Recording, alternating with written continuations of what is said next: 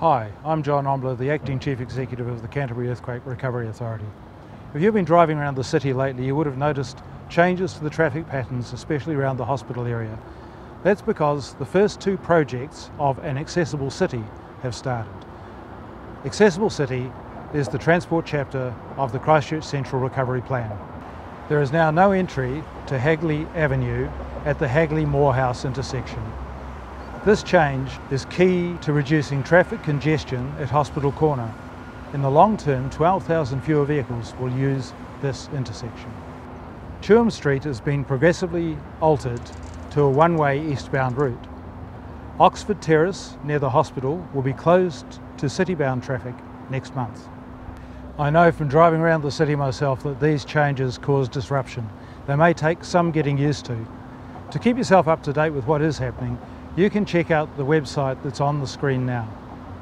Property clearances are now well underway in the Port Hills. More than 700 properties in the Port Hills were red zoned due to the life risk from rock roll or cliff collapse. Of course, clearing properties in the Port Hills is far more complex than properties on the flat land. Innovative techniques to reduce risk to people carrying out this work include the use of remote-controlled excavators, mobile cranes and unmanned aerial vehicles to assess houses on unstable land.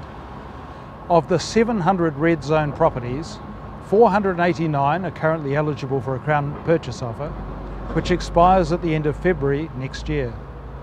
So far, 366 homeowners have accepted the offer.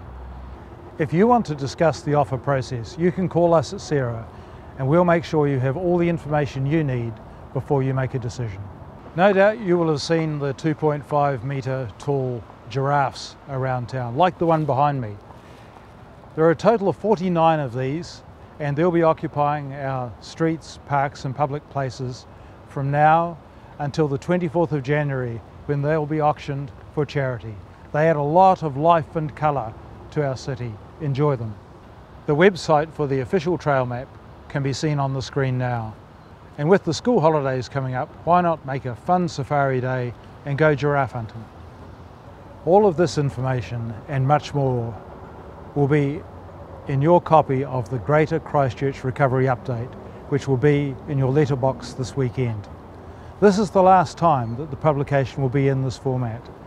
From February, there'll be a new joint publication produced by CERA and the Christchurch City Council, known as the Future Christchurch Update. It'll be a bigger and brighter publication, still bringing you all the information that you need to know. It has been a very busy year with a lot of change in the city. We at CERA are very proud of the progress the community is making in both the physical and the social recovery of this great place.